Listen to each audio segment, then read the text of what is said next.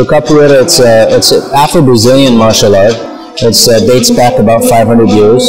It's a combination of dance, martial arts, acrobatics, music, and a big community interaction actually. Okay. I've been studying and training capoeira for over 20 years.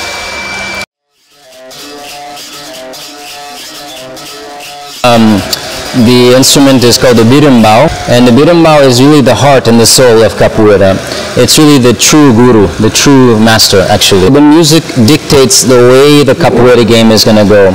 Okay. And if you go back a few hundred years when slavery was a big thing in Brazil, I mean before they abolished it, right. The berimbau was a tool of communication. So people were on the streets playing capoeira. And then they would see some police officers, or they would see something, and they would change the rhythm in order to communicate to the people, the capoeirista, what was happening.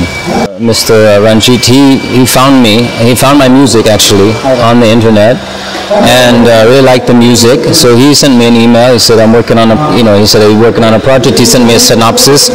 Let's Skype. I was curious, and so after we met via Skype, and they explained the situation. I really love the character. It's almost like the character was written for me. So there's a few movies that feature capoeira, but I believe that this is going to be the first Tamil movie that has capoeira, not only the movements but also the music, and we use it as a primary tool in the film.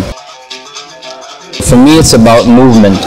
So when I see the incredible movements of like Kawari Payet, for example, I'm very inspired, And the more, I think for anybody, the more complex ways they can move, that's like you move better, you can think better, you feel better. And so there's a huge benefit to even just a lay person, to do some capoeira, to do some martial arts.